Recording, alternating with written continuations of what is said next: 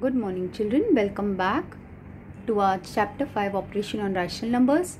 Now we proceed further. Numbers in between rational numbers children. Numbers in between two rational numbers.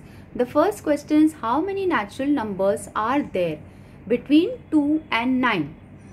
So directly I have given the answer. There are 6 natural numbers between 2 and 9. That is 3, 4, 5, 6, 7 and 8. It's easy to answer. But when it's a fraction, then we will see what we have to do. Write the integers between -4 and 5. So you have to remember the number line. -4 is on the left side of the number line and 5 is on the right side of the number line. So the integers between -4 and 5 are, so in the number line -4 is on the left hand side and 5 is on the right hand side. So we will be having numbers -3, -2, -1, 0, 1, 2, 3, 4. So these are the numbers between -4 and 5 children. Next, now let us find the rational numbers between 2/3 and 4/5.